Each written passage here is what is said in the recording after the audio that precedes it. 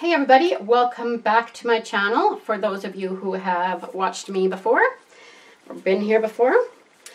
And in today's video, I am going to be making some more DIY gesso.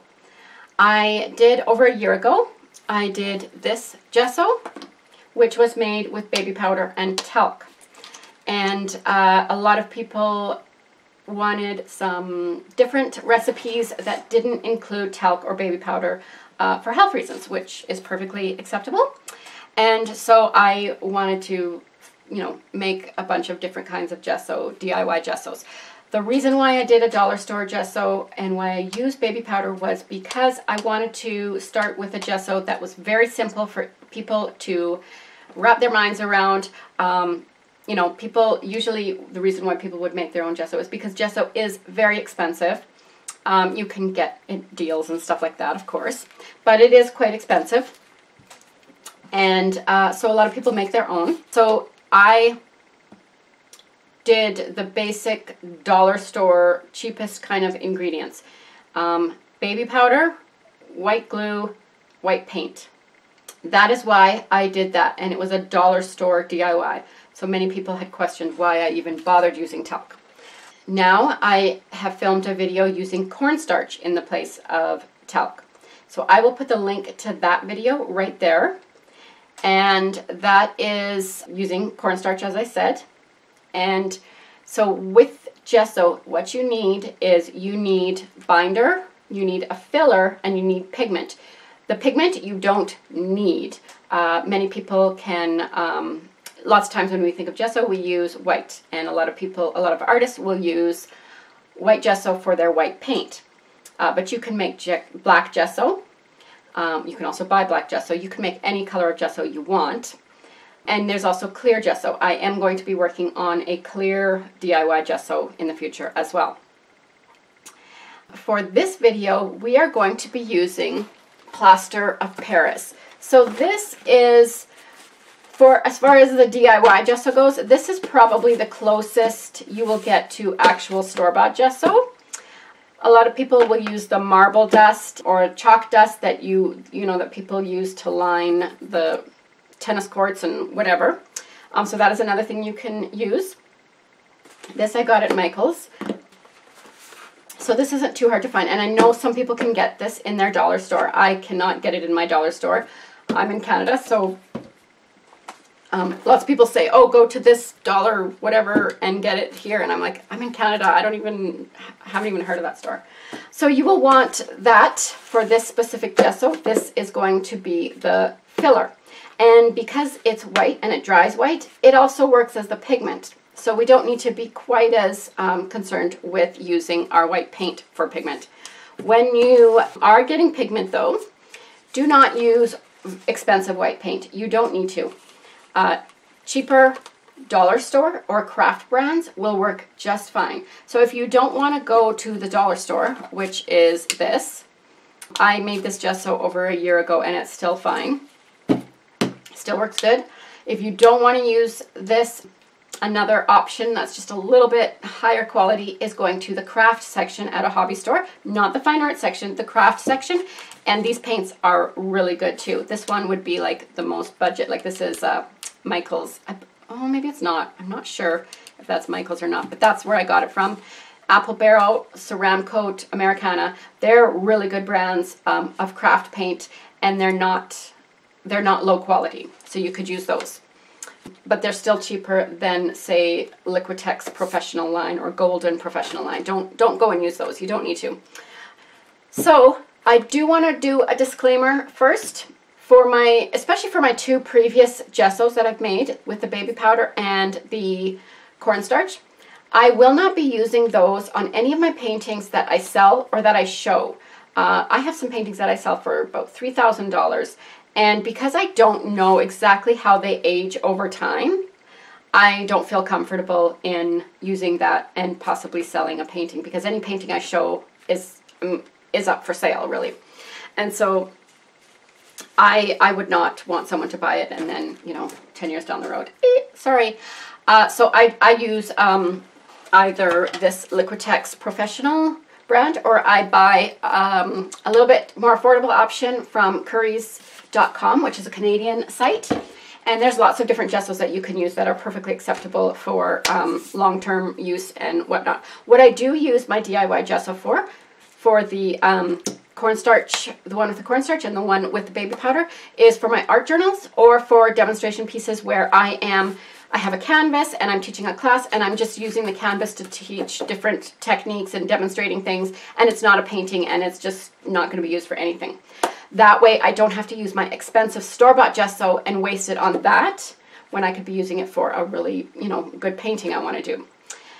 So that's just a disclaimer. I didn't put that in my first DIY dollar store gesso video, and I had a lot of people telling me things. So what you're going to do is you're going to need a container, and that you're going to mix this in. Also, you want to just mix up a little batch because you're not sure how it will age over time. That depends on how well you seal your container that you're holding it in, or your environment, humidity, whatever. So just kind of keep an eye on that and be aware of that as well. This one has stored for over a year, and I just have to keep stirring it up when I go to use it again. I don't know about the cornstarch gesso. I don't know how it stores because I haven't had a chance to store it yet. I just finished making it. The Plaster of Paris, because it's more of the actual, gesso, I'm tempted to say that it will age better, although the other ones age fine. I do know some people that have used Plaster of Paris for 14 years making their own gesso, or I don't know them, I've heard of them online and whatnot, and you've been using it for 14 years and no problems at all. The other thing you're going to want is a container to stick your gesso in, to store it in. These little things you can get, I think, for $1 at Michael's, and they are actually made for slime that kids would store their slime in. I have a daughter that's 10, and she makes a lot of slime. And so these kind of have to be airtight for the slime. So I'm going to go ahead and say that this is good for gesso. The other thing you can use that's a really good size, especially for the recipe that I'm doing, because you only want to make small batches of this, especially if you haven't made it before. You want to see how it's going to store. These 8 fluoride ounces, this was chalk paint that I got at Michael's, and there's lots of different, they come in these little smaller containers. This is a really good size. These are both 8 ounces. And an old Mod Podge here is another container I have, 8 ounces again. This one is a little bit bigger. This was 16 ounces, so I have some gesso in that. So all of these will be good. I have some gesso paste in this. This is a little bit heavier body. You want something that you can feel pretty safe screwing on, and so if it's used for paint or Mod Podge, that it should have a good seal on it, as long as it's not cracked or whatever. So this was just white paint that I've already made. You also want to use a measuring cup. So I am doing 3 parts to 1 part. So you can do this in same as the cornstarch recipe that I have on the other video. Just whatever part you're using. If you want to use a cup, then you're going to do, the cup of each of those 3 parts. So I'll put the recipe below, but I'm going to tell you specifically what I'm doing and the size I like to do. So the 1 part is 1 part Plaster of Paris, 1 part white glue, 1 part hot water, maybe. Okay, so the hot water is, I know some people, this is kind of my own little thing, so I'll explain that in a second. And so you have those 3 things, those are the 1 part, and I am going to put this down in the description.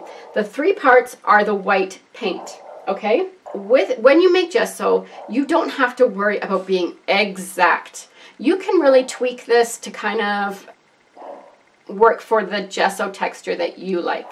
The other thing, with pigment, that's up to you how much pigment you want.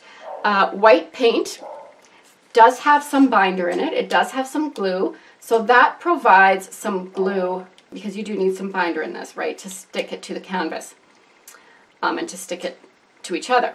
So acrylic paint does have some binder in it. I am going to be using some glue. So that is going to be my binder. I'm not going to worry about the binding part of the acrylic paint, which means I don't have to worry so much if I have the right amount of the white paint, because I'm only using it for pigment. And I'm not concerned whether or not I want to, that it's super white. And because I'm using Plaster of Paris and this dries white, I'm pretty sure I'm going to be just fine with the amount of white I want to use. It's going to be pretty opaque, I think, even if I don't have the exact amount, the 3 parts of white paint. What you do want to be careful with is the filler. You do want to use the right amount of filler. I mean, it doesn't have to be exact, because again, you can make some heavier gesso and you can make some thinner gesso. For gesso paste or something that you want to be able to build up texture on, use a stencil and still like almost like a light modeling paste, you can add more filler to that and you will get that. So, but you do need to have a certain amount of filler in there, otherwise it's just going to be too runny and it's just not going to work. So that you do want to just kind of, you can tweak, but you do need to have a certain amount. Whereas the pigment, you don't even need to put in any pigment really. And I am going to be doing a clear DIY gesso in the future as well.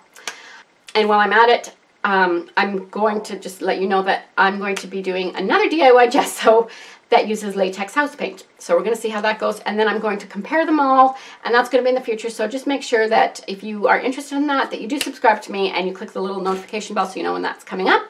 And I do want to have it up in the next month or two, all of that. But I do need to give this all this gesso a chance to sit and store, and so that I can tell you guys, yeah, you do need to mix this up, or no, it's really good, it stays mixed up good.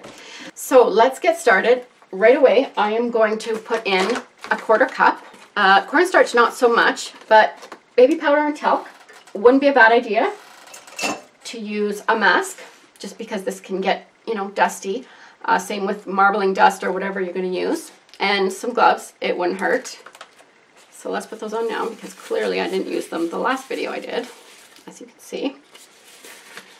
And I do like to, for the binder part, I just like to use glue, and then I don't have to worry about, have I used enough paint to be my binder. I don't really want to have to worry about that. It's just simple to go and buy some glue. And in the first DIY gesso, wow, this is really not coming out. In the first DIY gesso I made, I used dollar store glue, because again, it was specifically a dollar store DIY gesso. And so I used dollar store glue, and it works good, and I'm still using that gesso. I used it in an art journal just the other day. Also, make sure you don't use the same containers, same tools for food as you do for art things. You don't want to do that.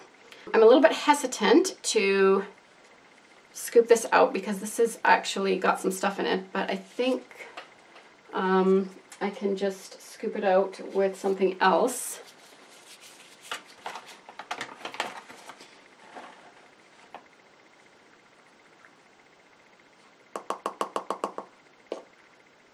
See, you don't need to be exact. Don't feel like it's one of these things where it's like, oh, I screwed up, this whole batch is done. It is not like that at all. And you can, as you go, you can kind of tweak it. And that's where I said the water, because I do have some water available. Distilled is preferred, because that will just stay longer, better. And you might want to make it a little bit more runny for you. When I did the cornstarch, I didn't actually add any water, because I felt it was the consistency I wanted. And so that's why I also don't add the water like you would with cooking. You'd mix it in first, and like with the things, but I add water at the end, because I want to see what the consistency is going to be like. And then you'll need something to stir that with. So I have a little spatula to scrape it out, and I have a little wooden spoon that I scrape for the end of it. A lot of you people, well, not you specifically, whoever you are watching, but there was a lot of people who watched my first, they were very upset with the tool I used to stir the gesso. And I don't mind positive critiques, but I don't know. People are very entertaining, I gotta say. I'm just like, what does it matter that I stirred it with? But on YouTube it matters. Just FYI for those of you who, if you ever want to have some good laughs, go and see the comments on the first DIY video where I use baby powder, and go and watch the video where I tried to do DIY, well, I did do DIY alcohol inks for the first time, which was a few years ago. I've since redone that video because it did need to be redone. And these people were legit in kind of saying what they did because that video was a hot mess. Okay, so I have added a 1/4 cup plaster of Paris. Now I'm adding a 1/4 cup glue. Wow. And I don't know where the blue came from. And so now that I have that, I can add some white paint, or, you know, not. Just remember that if you don't add white paint, that will change the consistency because that's going to add a little bit of creamy liquid. So you do need to consider that. Or you could use black paint, or you could use whatever paint you want. But I don't have to worry about, oh, is there going to be enough binder in here? Because I just added the glue, and I'd rather just do that than worry about the glue. And I can measure this out, I guess, just so I have an idea. Because technically, this, you know, for the recipe I have, this would be 3/4 cup. So I did a 1/4 cup plaster of Paris filler, and a 1/4 cup glue binder. And so the 3 parts is the white paint. So technically, I should do 3/4 cup of this, but as you can see, I'm barely getting 1/4 cup, and this was a full thing. So that is not going to be as much paint as what I want, so I might need to add some water, but it depends. But it's still going to be plenty white, I think, because the plaster of Paris is white, so I'm not too worried about that, and I don't even mind that, you know, it is a little transparent, even if it, you know, I'm not going to be using this as paint. If I was using this DIY gesso as white paint, then I would need to be a little bit more concerned. Lots of people have said, well, what if you use clear glue? Will that make a difference for clear gesso? Can you make clear gesso that way? Well, no, because this is clear glue. It goes white, but then when it dries, it's clear, right? So that's not going to help you. And I am going to try and find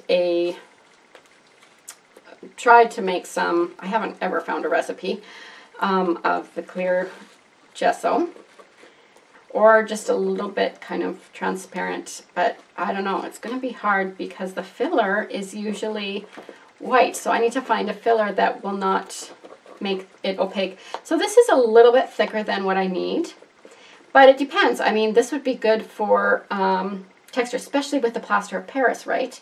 So this would be really good for like a modeling paste type gesso.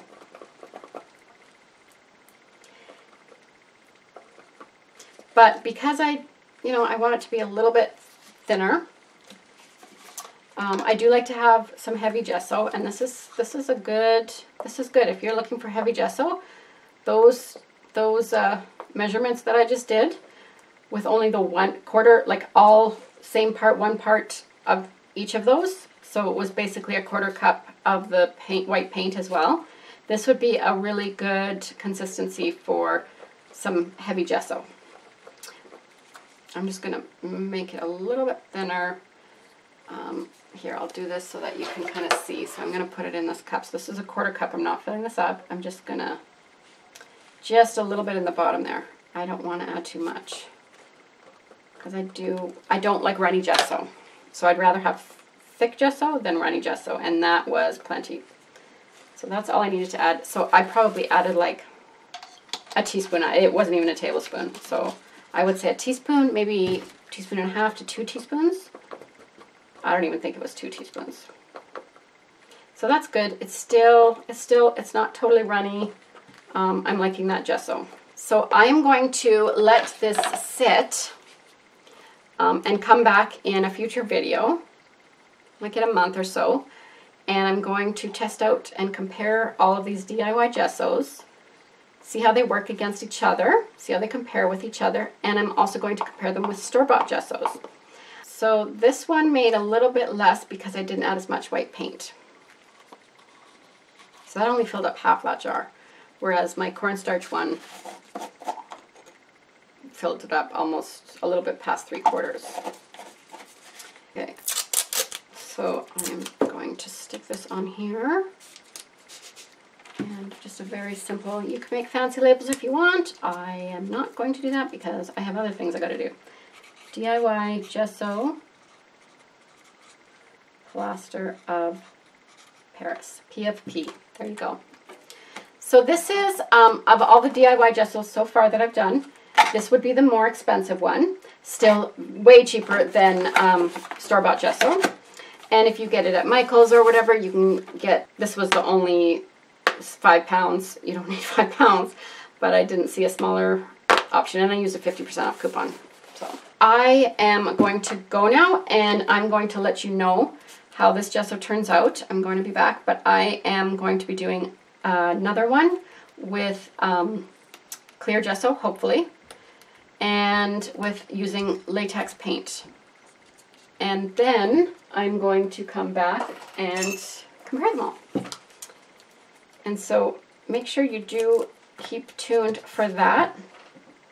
And let me know what you think of this video in the comments below. Bye for now.